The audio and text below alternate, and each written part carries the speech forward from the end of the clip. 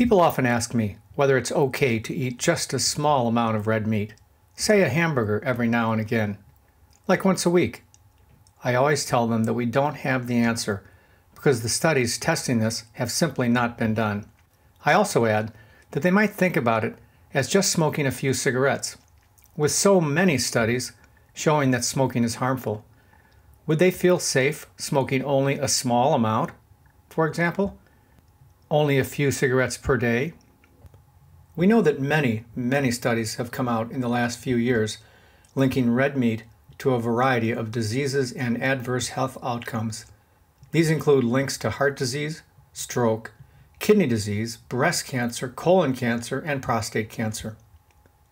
Similar to smoking, with all these studies showing the harmful effects of red meat, would you feel safe eating only a small amount of red meat? Well, probably not, but scientifically speaking, until recently, we didn't have the answer to the question of whether small amounts of red meat are also harmful. Now, however, there is a study that looks at low consumption of red meat and whether it is linked to increased overall mortality. A recent article in the Loma Linda Health News reports on the risk of eating red meat, even in small portions. It turns out that the risks are serious, even at very low levels of red meat intake. The study looked at the health status of Seventh-day Adventists in the United States and Canada. This population of subjects is unique because about 50% of them are complete vegetarians, and most others eat only a small amount of red meat. The researchers compared the overall mortality rate in those complete vegetarians to the mortality rate in those who ate a small amount of red meat.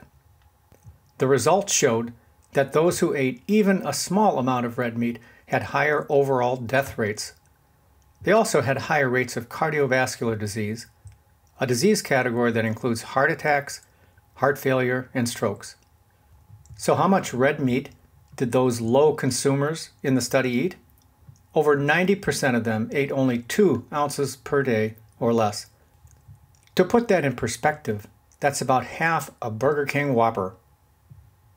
These new findings support a significant body of research that affirms the potential ill health effects of red and processed meat, suggesting that eating red and processed meat may negatively impact health and lifespan. Given the risks from eating only a small amount of red meat, maybe it's time to do away with the other half of that Whopper. This is Dr. Mike Martin, wishing you a long, healthy, and happy life. Thanks for listening.